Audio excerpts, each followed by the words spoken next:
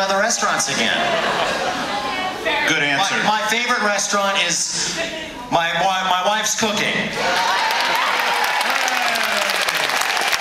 Nobody can touch it.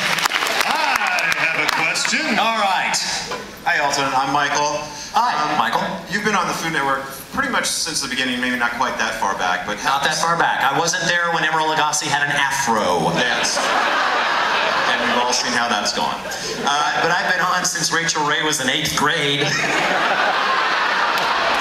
She may still be there. Question, how have you seen the Food Network change? Oh, don't be mean. Let him talk. Go ahead. How have you seen the Food Network change in terms of content since you started to now?